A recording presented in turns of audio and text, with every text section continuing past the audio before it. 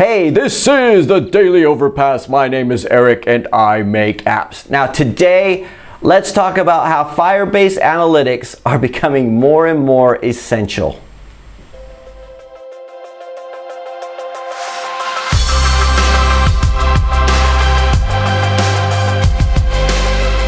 Okay, so today my intention was to answer a question that came in from Thought in Process last Wednesday. Thought in Process asked, should I localize my app for Japan and Korea? Are your apps localized for Japanese and Korean? Yeah, they are. I have looked and everyone says that those markets purchases in-app purchases the most. So yeah, I think if you could afford it, you should translate it into as many languages as you want to, but you probably can't afford to do it into all of them, or at least I can't. So it's better to make sure that your base language is right before you start translating it into other languages, and then just choose which countries are downloading your app the most and capitalize on those. So what I had done when I first did the localization, and I know we've talked about localization to death on this channel, I'm sorry about that, but it tripled my downloads almost overnight.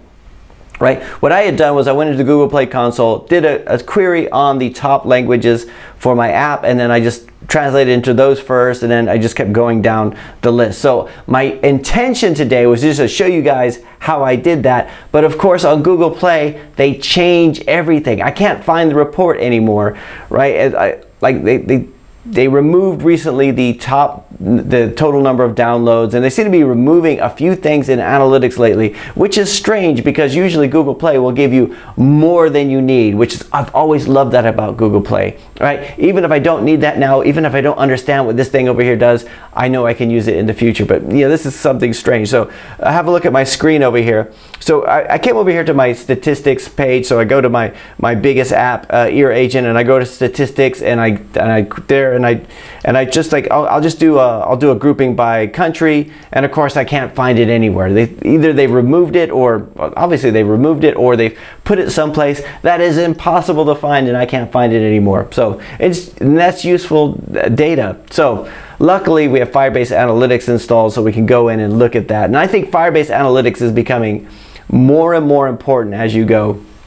So I could go into my dashboard of Firebase Analytics, and I could have a look down here at my demographics, and I can see the top countries and regions that we have. Right now for me, and it has been pretty much, the US for me has been the top country since the beginning. And the second one has been, right now it's been India for quite a while.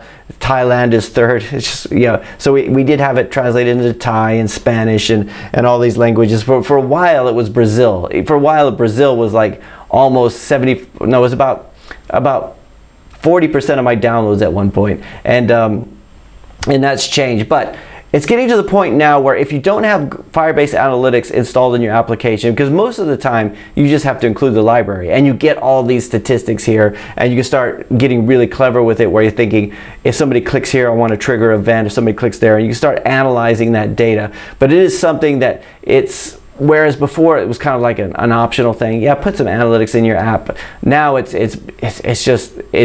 vital. A lot of you guys have been asking me recently about the changes to the Google Play console, like you can't report on certain things anymore, and I've noticed that, and it's just I don't really understand it. I don't know if they're trying to push everybody into Firebase or some other analytic tool. Firebase, they want you to Firebase or Google Analytics, but if you're not using it, you should be. And that's before you know which languages you want to localize into Thought in Process, you should know who's downloading your application and where they're coming from. And also make sure that if your marketing sucks on your base language, so if your app is in English and people aren't downloading it, then you should probably make sure that you get that conversion rate up before you spend all the money to localize it into other languages anyway. So hopefully that's helpful today. Anyway, that's it for today. Let me know what you guys think, because you guys might disagree with me. Are you using Firebase Analytics, and how do you find it? Anyway, that is it for today. I'll talk to you guys again tomorrow.